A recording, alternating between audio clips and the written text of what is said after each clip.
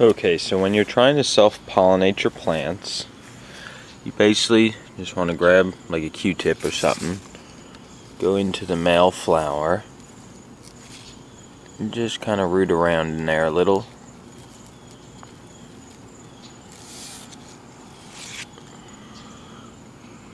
And as you can see, you will get pollen on your Q-tip.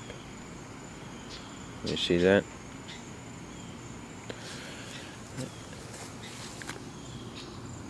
And then you go over to a female flower, which is a flower with the fruit on it, behind it, the squash, and you put it in there. And that's pretty much how you pollinate. I mean, it's very easy. You just go from flower to flower. Go over here, here's a big old male flower. Root around in there. Look at all that pollen. Look at that. See all that pollen? And then you put it on a female.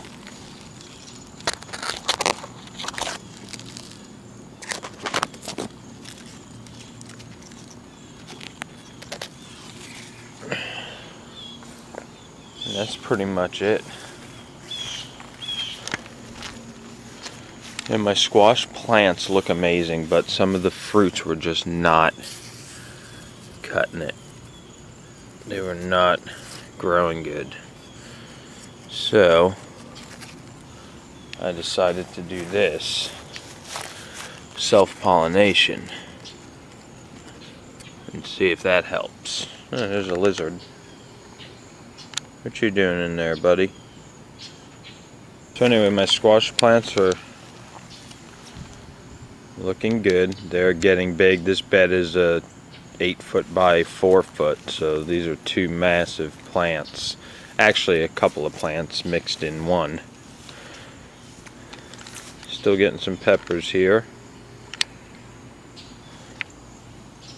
on my pepper plants. They're doing good. We have had a ton of rain. Look at my noodle beans. These things, they say, get like 18 inches long.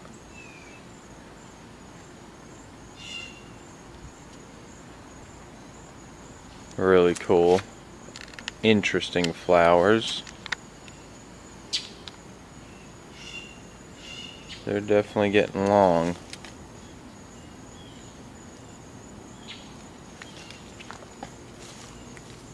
And of course my cucumber plant is just blowing up. I had to build a trellis right here on it so it would actually maintain it, because it's very big.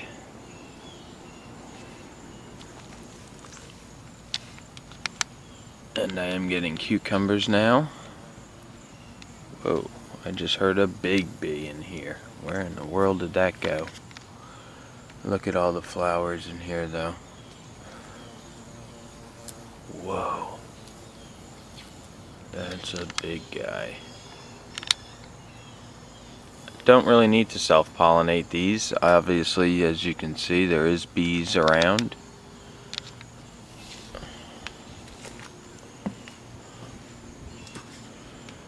Just a plethora. These plants, I should say, are doing amazing. Alright, let's go to an important thing, compost.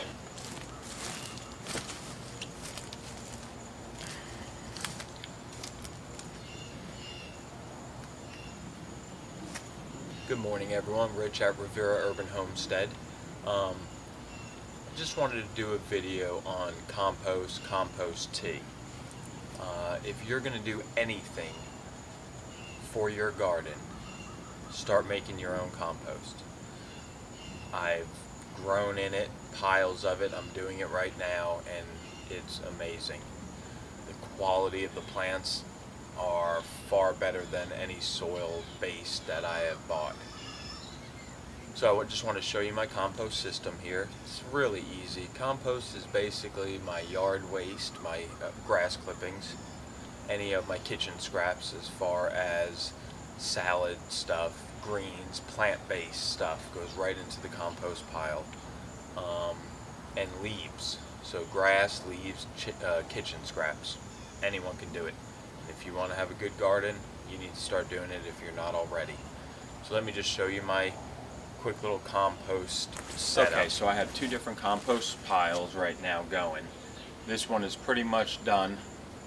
The other one is still fairly new, a couple of weeks old.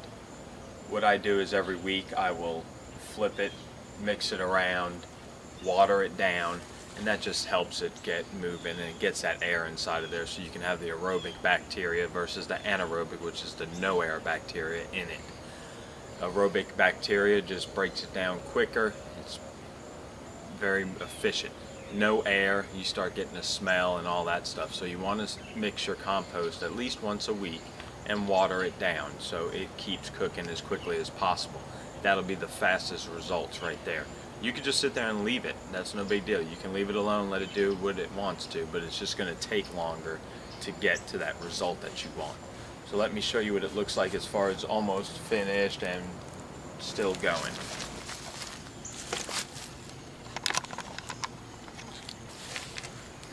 Alright, so here's a pile of pretty much finished compost. Look at how dark that looks. Beautiful. And you can squeeze it as tight as you can and it's still just fall apart. Very dark, nutritious soil. And you look in here, there's still some eggshells and such, but it's getting broke down, some sticks. Really good stuff though. Works great for the garden, great to mix into your soil. You want to mix that into your topsoil in your garden every year. And over here is not completely done, obviously. You can still see the actual plant base in there. But let's stick it and spin it.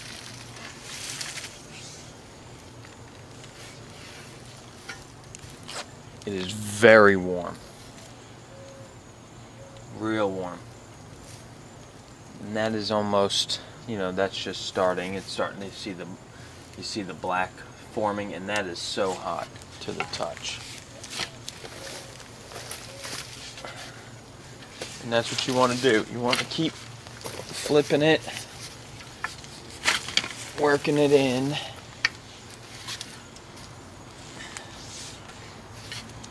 And keep a pile that's nice and pointed like that, because when it rains, it kind of, the water will just kind of dissipate off of it versus too much soaking in. There's all kinds of bugs in there though. I don't know if you can really see any. I'm sure you see a few little bugs cruising around, and that's what you want. You want all them bugs in there. You want all the bacteria in there. All of it is helping to break it down. So it's alive and it's good.